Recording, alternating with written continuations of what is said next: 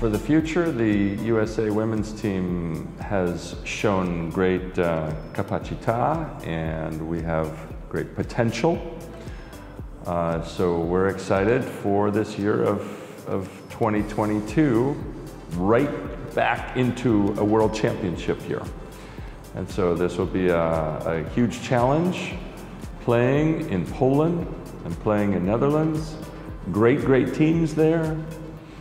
Maybe some world problems get solved and Russia will be there too, but who knows?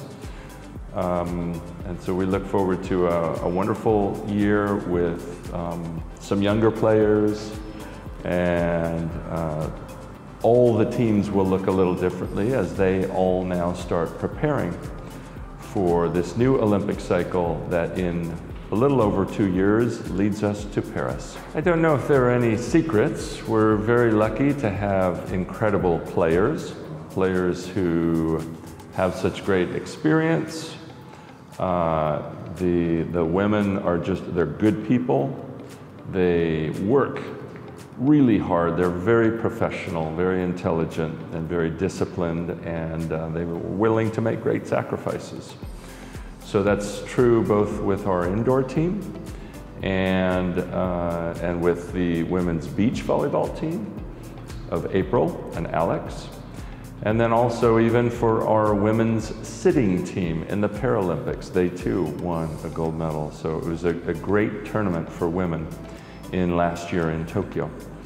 And then the men have had great success also, both in the 1980s when I competed, and then more recently in 2008 in Beijing. So all those players, not only do they have all those capabilities, but they also know how to compete really hard. Americans tend to love to compete, love competition, and so that helps the teams also. OMW, on my way to you. Well, Jordan, in my opinion, is the greatest ever to play for the USA women's indoor team. 3 Olympics, 3 medals, 1 of each color, and also a world championship gold medal. So the only 2 major titles that the USA women have ever won, Jordan played really important roles for both of those. So I think Jordan coming to play here for a great team in Monza is a wonderful opportunity for Dana as a young player to learn how to be a wonderful and great and exceptional professional, but also an opportunity for other players, not just Dana, but players from every country have a lot to learn from Jordan. And then Dana, on the other side of that, is the vision of an exciting future. And she's just now finished with college after winning a big championship in December with her University of Wisconsin team. And so it's exciting to see her now move on and make the big step, the big change to the next level, the world-class level. Athletes Unlimited is an exciting start to professional volleyball in the USA. I was just there about a week ago, and I got to watch the first matches on day 1. And it's a wonderful opportunity for American women, and also some players from other countries around the world, like Sheila Castro from Brazil, and Tongkong Nutsara from Thailand, to build a professional league. I think it still has more building to go because it's only 5 weeks, only 15 games, and a true season needs to be longer than that, especially for players to pursue being great, pursue their own potential. Players need to be playing more than just 5 weeks a year. Much more like coming to play in Italy from October to April or May. That's a true season with lots of competition and lots of opportunities to learn and grow. The championship here is probably the strongest league in the world from top team to bottom team. Very deep, good players on all the teams. It's a wonderful challenge. So when a team wins a Coppa Italia, a Scudetto here, it's a great, great accomplishment. And it's wonderful for many Americans to be competing here. It's a great opportunity. It's not the only strong league in the world, but it's, I think, the deepest.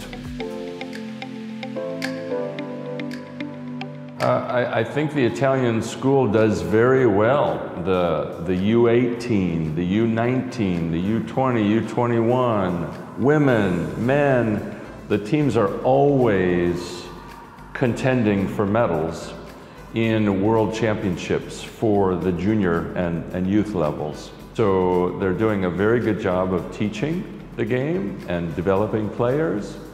And I see that for both the women's side and on the men's side. Volleyball around the world is in a really good place right now.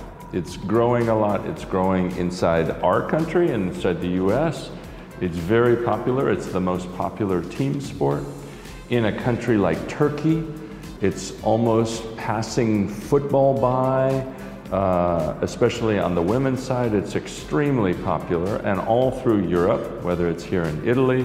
Poland has done a great job of promoting the game, so people are very aware. There's more spectators, there's more tifosi and fans than ever before, and the Olympics continue to be a really successful competition. I also think it's good that the World Championships are coming to Europe for the women this year. So I think there are a lot of good things happening for volleyball. Spectators, players, participation, and television too. In terms of some of the developments, I actually think there are some players in the women's game who do things that maybe are even more special in women's volleyball on the women's height net than some men do on the men's height net. But in general, if there are innovations, it usually happens a little more on the men's side, and then soon after the women follow. So back row attack is continuing to be more effective and more terminal on the women's side than it has been before. And that's a big part of the men's game, and attacking from the three meter line is a big part of the women's game too. We're seeing some more aggressive serving on the women's side. In general, I think the women do a better job in bager, in their platform, than the men. The men tend to receive serve with their hands up high a little more. But I think there are certain things that are parts of the women's game that are actually, I guess, executed at a higher level than the men do.